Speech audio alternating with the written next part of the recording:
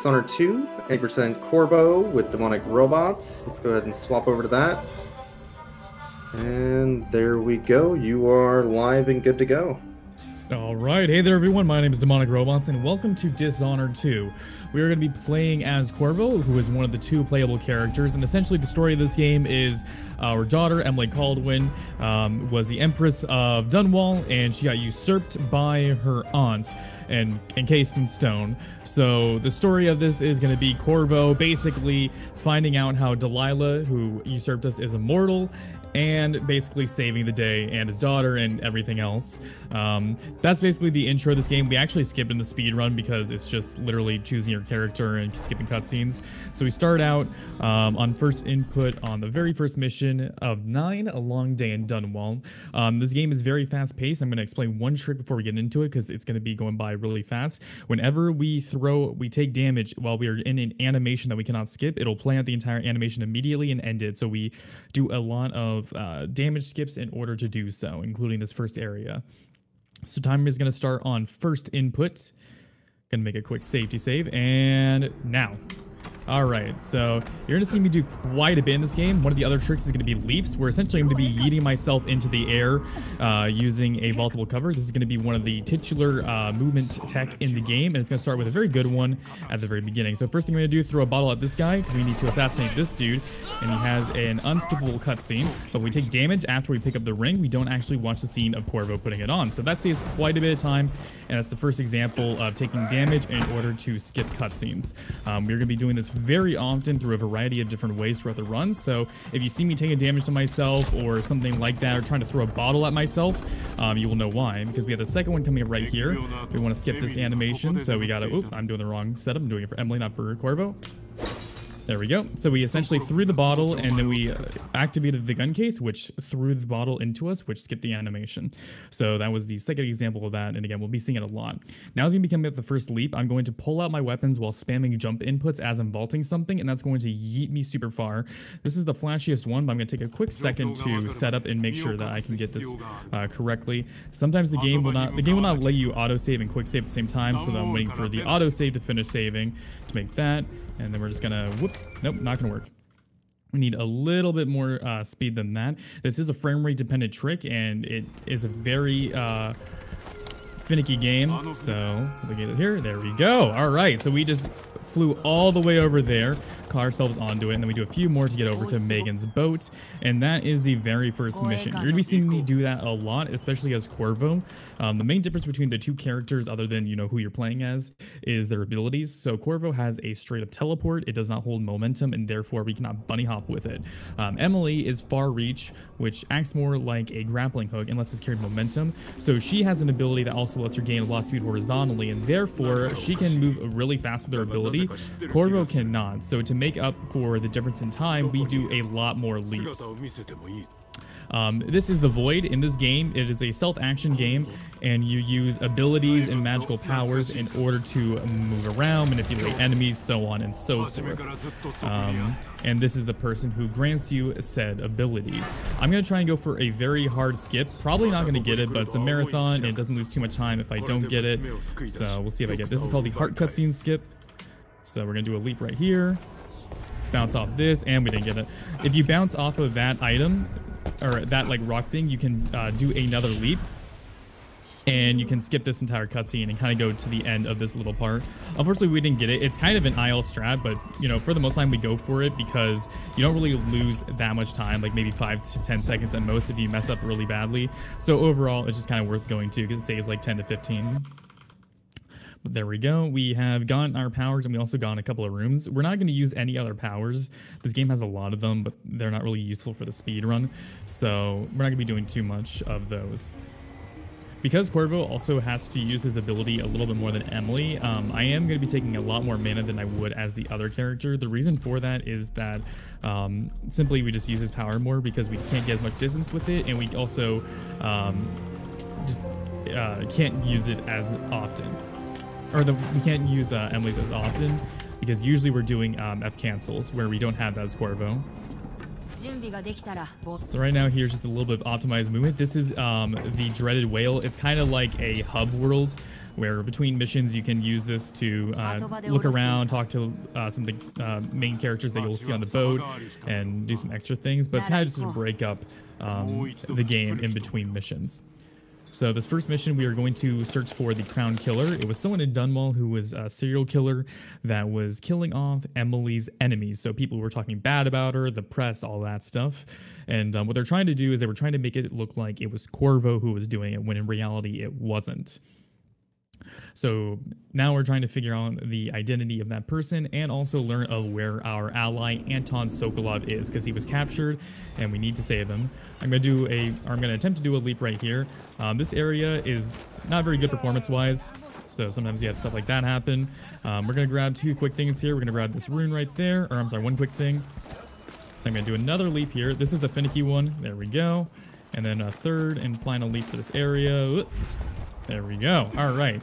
So this area is shaped like a horseshoe, and normally we're supposed to go around the entire horseshoe to get to this cart. However, we can do that skip right there, and that lets us skip the horseshoe design and get to the end of this level immediately, which is very useful because otherwise going around you have to get a tutorial prompt and you have to go through a bunch of walls of light and a bunch of stuff. So thank goodness we have that skip because it makes this area a lot better.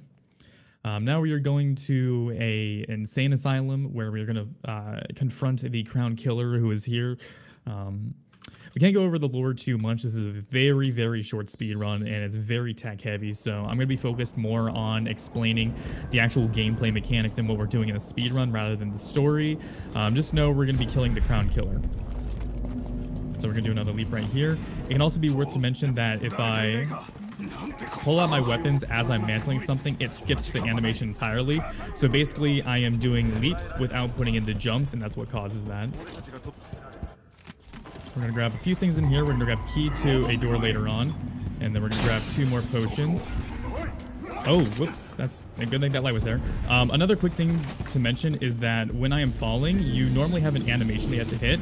However, if you are blocking when you fall, you will not get that animation. So that can save some time later on, like right here, we fall, and we don't get the animation. I'm going to do a bottle skip, so this is a skip for a skip. We're going to throw the bottle into ourselves, and then we don't get the actual prompt to skip the cutscene. So essentially, we're skipping the cutscene skip. I'm going to shoot right there to disable that light. I'm going to aim down this way, do another leap to get all the way over here. Going to pull ourselves up onto this thing. It's kind of difficult to do as Corvo. And then we're going to go to Megan and talk to her to end the level. So that was mission 3 done in I think like 2 minutes or a minute and a half. Or no, probably about 2 minutes with loads included. But yeah, again, a lot of stuff is going to be happening. I'm going to try and go over as much as I can, but it's such a quick speed run. And there's so much going on that I can't explain everything. But now we are going to Kiran Jindosh, who is the person who's made the Clockwork Soldiers and also has Sokolov captured. So we're going to be going to save Sokolov, or we're going to go kill Kiran Jindosh so he is unable to make any more Clockwork Soldiers, which is what they used to take over Dunwall. Also, this is kind of the shortest little hub area. Sometimes you have a lot of like things that you have to do in this spot on the boat, but this one's actually pretty nice and quick. So this map is kind of cool. The actual mansion itself has basically a function where you can pull switches and it'll change the entire room layout. It's really fun casually because you can also like get behind the walls during the shifts and changes and stuff like that and find secrets. We don't really use that mechanic too much because again, it's a speed run and it's just faster to not do it. But I'd recommend that if you kind of like this game or like that stuff, then make sure to check out this game. So right now we're gonna teleport up here. Gonna do another animation cancel, get up here, and then right there. And then what we're gonna do is we're trying to get up to this roof, and we want to touch it. And what that'll do is that'll send a cart down the road, which we need to take, and that kind of hits the trigger for it. And since we need to wait there, we come down to here, and then we get a extra magic potion. So I have 2 potions that I can grab. Red and blue. Blue is mana and red is health. Also, we can just grab this thing right here, and then we can skip those guys entirely. This is another pretty difficult leap. There's only a few in this game that are actually super difficult, where if you don't hit them perfectly, you get some problems. And this is kind of one of them. I'm going to wait till it lets me save. Right now it's auto-saving, so it's like, no, you don't want to do that. Come on. There we go. Okay, I got an auto-save. That's good enough. So we do a leap right here. So normally these tracks are electrified, but they will only electrify you if you spend a certain amount of time on top of them. And because we're bee hopping or bunny hopping right there, we're not actually on the track enough to where it'll actually shock us. So it's kind of like timer based on how long you're staying on the track. Then it'll send a shock through you.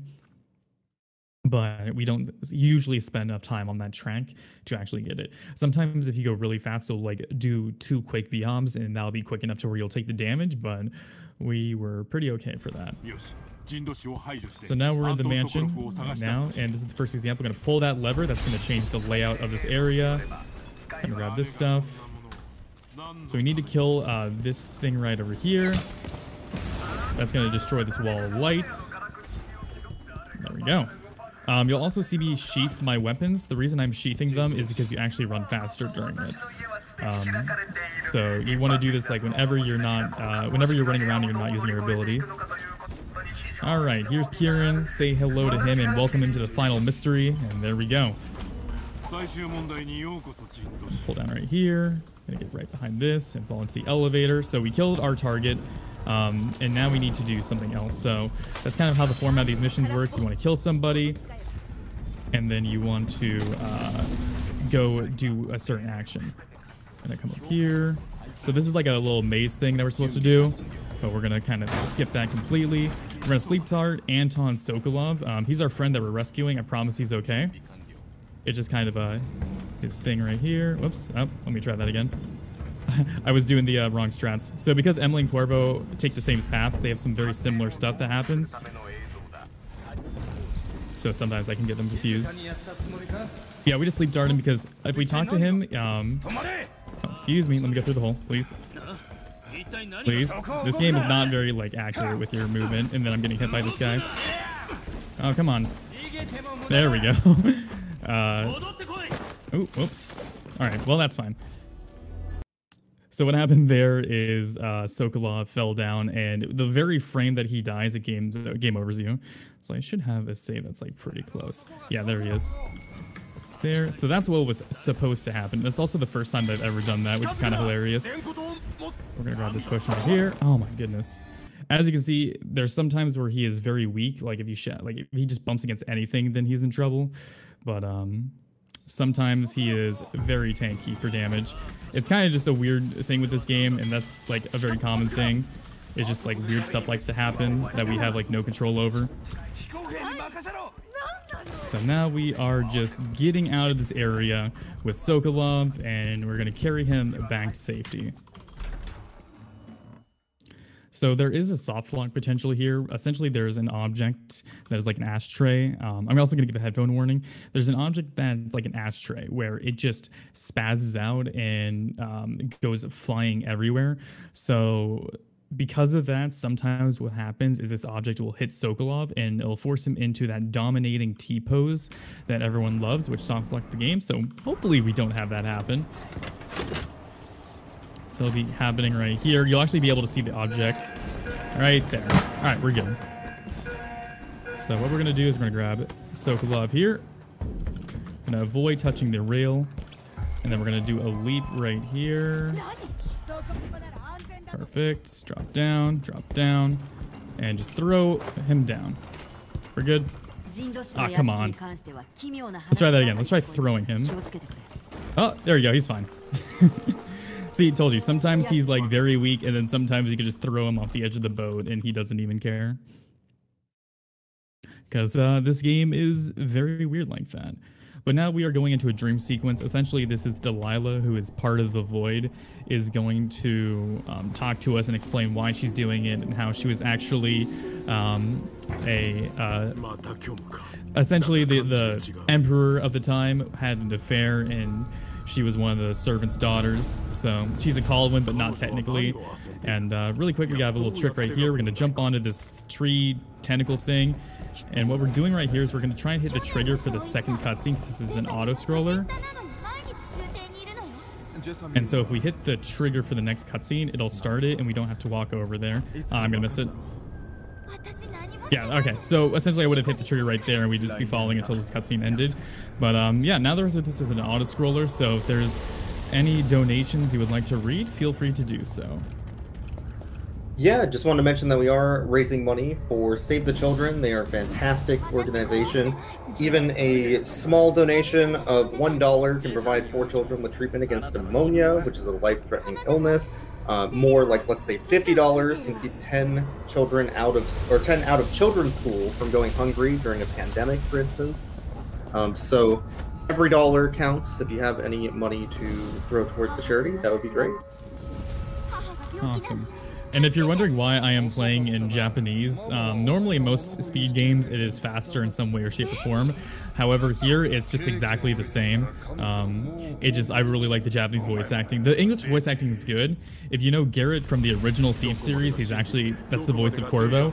But after you hear it for a while, you kind of want to change the pace. So I swapped over to Japanese a little while back because a buddy of mine did, and yeah.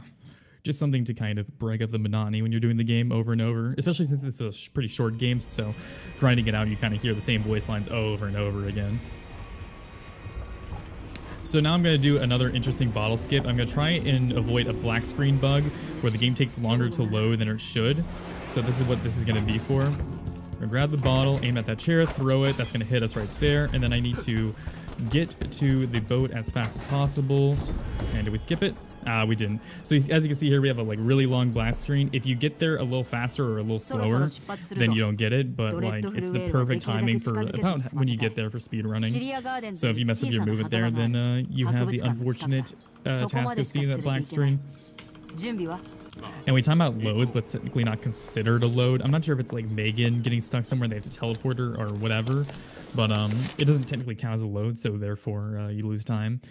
So now we're going to the Royal Conservatory. We're essentially going to be killing off one of Delilah's girlfriends, and then who is a witch and has like magical witchy powers. So we're going to learn exactly how Delilah came back, because she was killed in the first game, one of the DLCs, and now she's returned through void magic. So we're going to figure out a way to stop her, because in the intro, Corvo stabbed her through the chest and she shook it off like it was nothing. This is also the scariest area because I cannot quick save. When you're in combat in this game, it does not allow you to quick save, and in this area, you are always in combat constantly. Also, if that bullet hit me just a little bit faster, it would have been a death, because you saw me rewire that wall of light. The wall of light will electrocute you if you go through and it's not rewired. So what can happen sometimes is they'll throw a rock or they'll try and shoot at you, and that projectile will actually trigger the wall of light. So even though you rewired it, it kills you. Also, that was the girl that we had to kill. So we have to kill her, and then we have to figure out how exactly Delilah is immortal. And we don't figure it out in this mission, but we do figure out where we can learn about it. So right now we're coming over here. We're going to touch the audio graph. And now we just need to get back to the boat. As you can see, it's a lot of chaos. We're getting chased by the officers, we're getting chased by the witches, and the witches and officers are going to start fighting as well. And overall, it's a very chaotic situation. Going to attempt to do a leap there. That's fine. Just running past everyone right here. Make sure that those guys aren't running in at the same time. Do a leap off of here. That's going to take me all the way over here. Sometimes you can overleap or underleap. But we're doing pretty fine right there. And now that we're back at Megan, we are good to go back to the Dreadful Whale. This is definitely one of the quicker ones, and it's immediately followed up by one of the slower missions. So this next mission is pretty much the kind of the longest sequence in the game. It's technically 2 missions, but it feels more like one. So now we are waking up once again, and now we need to go ahead to Aramis Stilton's manor. We essentially learned that Aramis Stilton,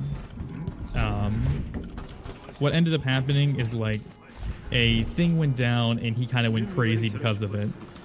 So we're trying to figure out A, what the crazy thing was, and B, what to do about it.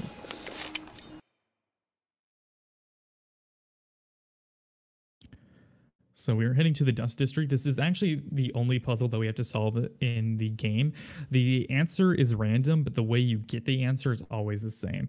So I'm going to do it really quick, and then I will explain it afterwards, because it's kind of a hard thing to discuss while you're actually doing it, because Again, it's not a set solution every time, but the way that you figure out the code is the same.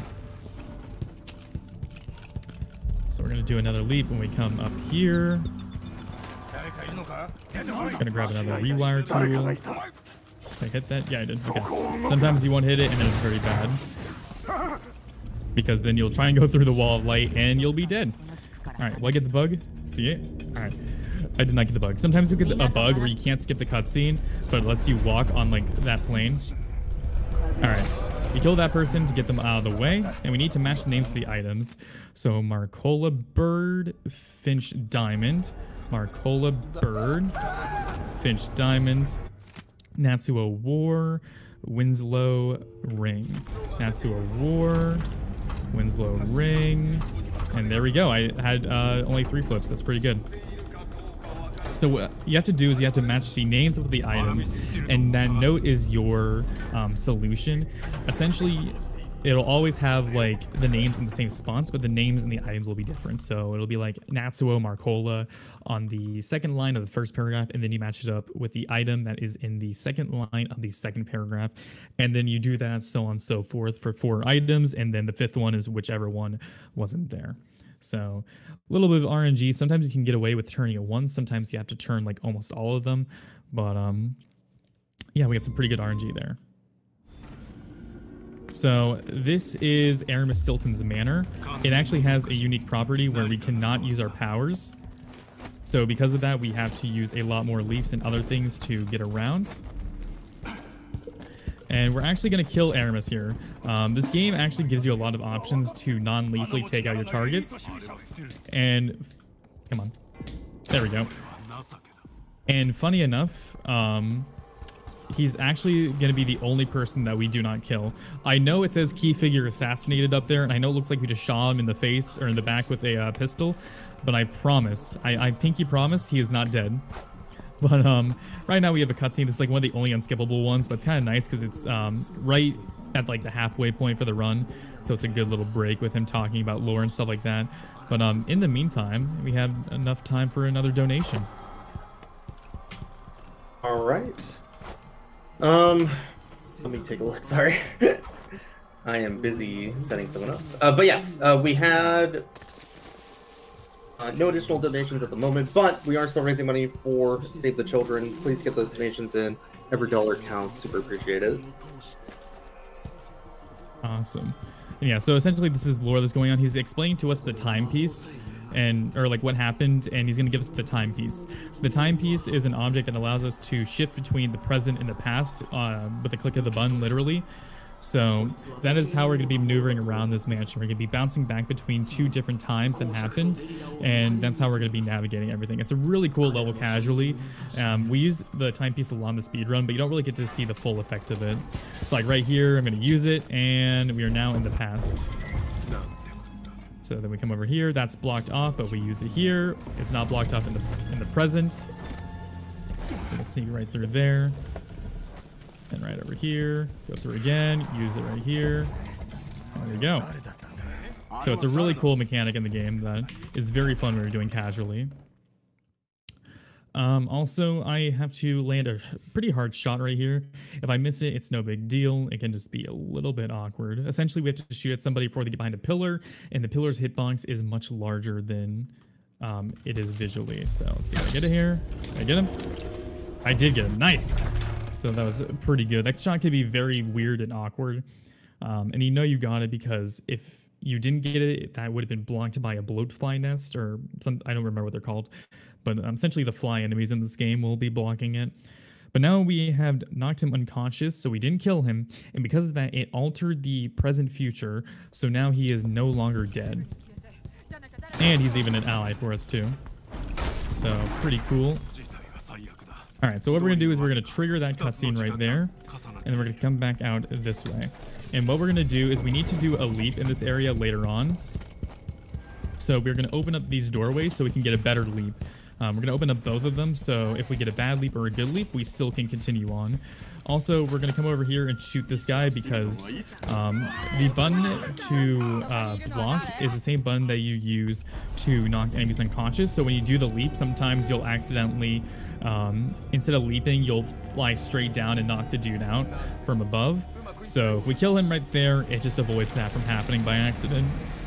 And here we learned that she was able to become back alive again and immortal by a ritual which allowed her to store her soul inside of an effigy. So because of that, she's immortal, and what we need to do is we need to find her soul. Whoops, I'm gonna go for a better leap over here. We need to find her soul and put it back into her body to kill her. Come on. Try that one more time. Oof. There we go. Again, these leaps are kind of random sometimes, and a lot of them have their own like different like little angles and positions and timing that you have to remember. So now we're going to do Corvo's very first out of bounds. This is like the only major one that he has compared to Emily, who has a few. So what we're going to do is we're going to aim right there, and then we're going to come over to this edge, and we're going to fall down into it. That's going to take us over into this spot right here, which is going to spawn the outsider. Hey, buddy. We're going to shoot him with our with an incendiary dart. That skips his dialogue, and then we're going to get mash continue to get through this area. That's going to get through the second area really quickly when we get right here, and we can just go straight to the end. So a very cool one.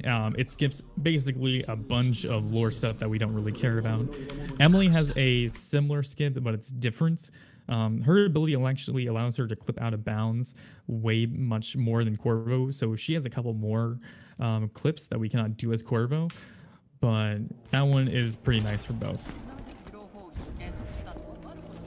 So now we are heading back to the boat. We have changed reality in the present day a little bit, and one of those things that we did is we actually gave Megan here her arm and her eye back. So because we saved Aramis, she had Aramis with her on the mission where she lost her arm and eye, and therefore she doesn't have it in this timeline. You know, it makes perfect sense when you have a speedrunner explaining it in the most concise way possible. But I promise it's a little bit more nuanced in the actual game. So now we are going to be going to the Duke's Manor. This is where the term getting duked, if you ever hear that for this game, or Duke RNG comes from. Essentially, he can be in one of 5 places, and he has himself and a body double. One of these two will always be in the bedroom. However, sometimes it is the body double. If it's the body double, that's called getting duped if he's in the bedroom, and that can be very bad because then you have to check every other location for the actual Duke himself, which can be very slow. So hopefully we get some good RNG and he will be in the bedroom. But in the meantime, we have a little bit more movement before we actually get there.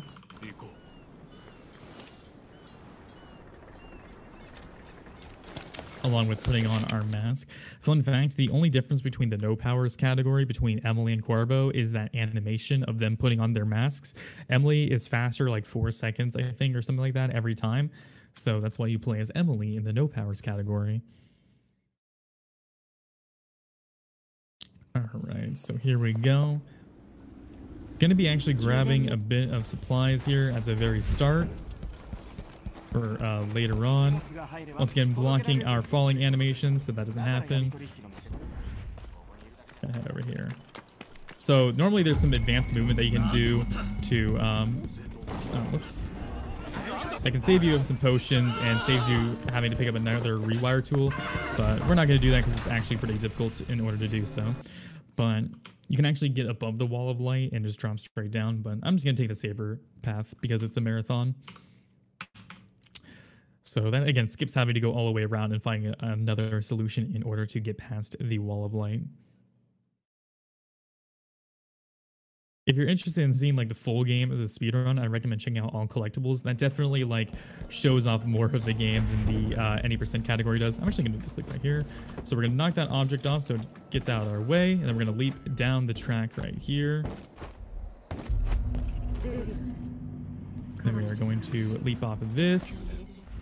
There we go. All right, that's gonna get us on top of the roof. It's gonna get us closer to the bedroom. 9 potions. We are golden on mana potions. So we're going to drop down. So we're going to kill somebody in here, and we have to hope that it's the Duke. If not, this could be a problem. Whoops. Okay, so we got Duke. So unfortunately, that was not our target. That was the body double. Now we have to check all locations. This is the first location he could be in. He's not there. He's not there. We got really duked. We need to head over here. And do we see... Alright, he's in the garden. So this is like the worst one. We need to grab a key off of his body. And he's standing next to an electric zapper. It's kind of like a bug zapper, but for humans. So we have to come down here and take it out right there. Teleport here. And then there he is. We gotta kill him.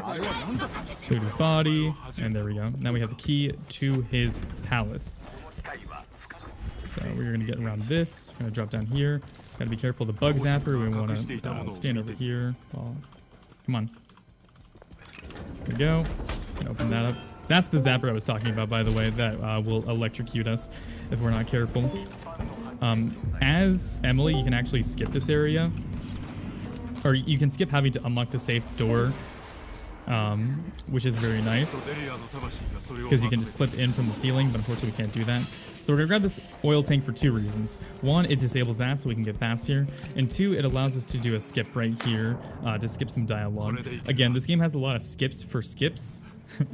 So, and this is kind of one of them. So what we're going to do is we're going to get over here so we can be ready for when she arrives. I'm going to wait for the boat to get a little closer before I do a quick save in case this trick doesn't work. We're going to jump on here. I'm going to set this down. We're going to aim at it. And right as the dialogue begins, right when she starts talking, we shoot the barrel with a inflammable arrow, and that will cause it to explode. And because we take damage while we're talking to her, it skips the rest of it, which is very nice. So now we are heading to the final mission. We have gotten Delilah's soul and we put it into the heart. And now we are going to use it to put it back into Delilah's body and kill her for good. We're going to do actually a clip right here. We're going to get right here, and then there we go. That's going to push us out of bounds, and that gets us right over here. And then we're going to aim our cup right at that little smoke tower in the distance, and that's also going to skip the animation of Corvo actually putting on his mask, which you shouldn't do in real life. Always put on your mask before you go outside, but you know, this is a speed run. We're going to be maintaining our 6 feet, so we should be good to go on that end. So here we are. We're actually going to be trying to get to the tower as fast as possible. So we have some pretty cool leaps. If you remember, this is actually the first area in the game. Looks a little bit different. I can't put my finger on it. There we go. We're going to do a leap all the way down this way. You guys didn't really see this area. This is normally where you're going through a mission 1, but because we did the leap at the very beginning, it skipped a lot of this. We'll do another leap right here. There we go. That's going to get us to Dunwall Tower. Fun fact, this area is also in the first game as well. They really like to reuse this location. But coming up next is kind of one of the harder tricks in this game, and something that you have to put a lot of practice in to get consistently, and this is called Tower Climb. Tower Climb is basically we are going to be scaling this without actually going inside of it, so this saves a lot of time. Also, we have to get over this fence, which is surprisingly difficult. There we go, first try, and here we are. So what I'm going to do is line up. Go, first one, second one. I gotta jump over here, climb this, there we go. Because we take damage, we're also gonna skip another dialogue cutscene right here. And do a line right there, break this open, and we're gonna put Delilah's soul back into her body. Also, time is gonna be coming up here in a second. Normally this fight, she has some doppelgangers that trick you into fighting her at the very beginning. However, we will not be tricked. We know she is right above us. Hit the shot. Ooh, did I get it? I think I got it. Yes, we did. Time is going to be coming up. Oh, no, I did not get it. Let's try that again. Hold on. Just a prank right there. This shot is not random, but it is kind of tricky to hit. Let's try that again. There, aim up. There we go. Now we got her. And right now. Time. And that was Dishonored 2. We end with saving our daughter who has been encased in stone. And if you're worried about spoilers, this game is all about your choice. So depending on if you do a high chaos or a low chaos, your ending changes. But even if I wanted to show you the ending, I cannot, because we do tower climb. It glitches the game out, and we just get a permanent black screen right here. So I think that's the perfect way to end the run. Once again, thank you, Valuethon, for having me. If you'd like to see some more insane runs like this, I also do another game called Control on my main channel. You can follow me there at twitch.tv/DemonicRobots. And again, thank you for watching. I hope you enjoyed, and I hope the rest of the marathon goes well. Good luck to the other runners, and have a good day.